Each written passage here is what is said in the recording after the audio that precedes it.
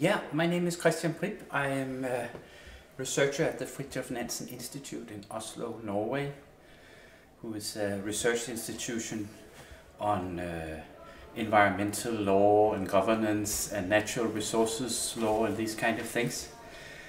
That also include policies and laws on genetic biodiversity, and that includes crop diversity also.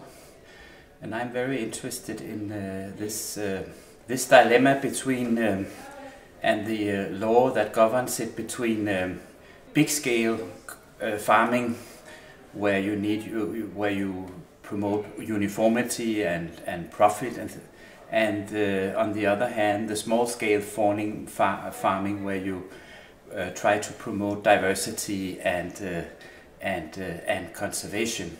So I've been looking into that because there are two sets of legal norms for these two kinds of agriculture.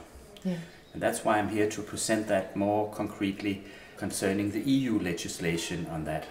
Yeah. I think there is a growing awareness about the need for that there should be, you cannot just have rules that favors the big commercial agricultural sector. You also need to have something that accommodate what consumers more and more prefer now. Also is organic farming and local varieties and things like that. I think the time is working for that.